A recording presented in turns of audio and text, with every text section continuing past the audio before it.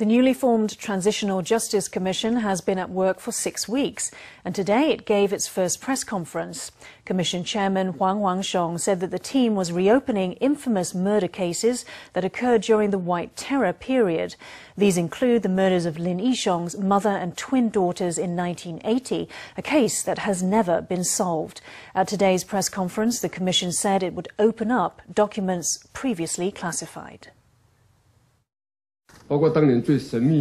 Our scope includes that era's most secretive National Security Bureau, Military Intelligence Bureau, and the Investigation Bureau. Generally speaking, their chiefs and those in charge have come to the realization that they are being required by today's government to open up their political archives.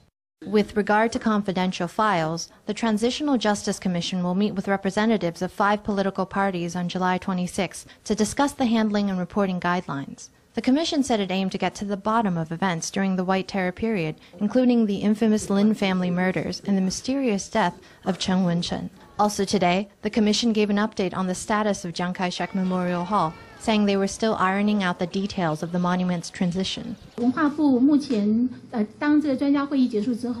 After the Ministry of Culture concluded its experts meeting in the Chiang Kai-shek Memorial Hall issue, we had some discussion. They will probably begin the legal amendment process. We will proactively participate in the Ministry of Culture's legal amendment process. In addition to promoting transitional justice, the committee plans to create a special fund that will contain ill-gotten assets that the government recovers from political parties. According to the Commission, the special fund will be used to heal the wounds of history's political victims.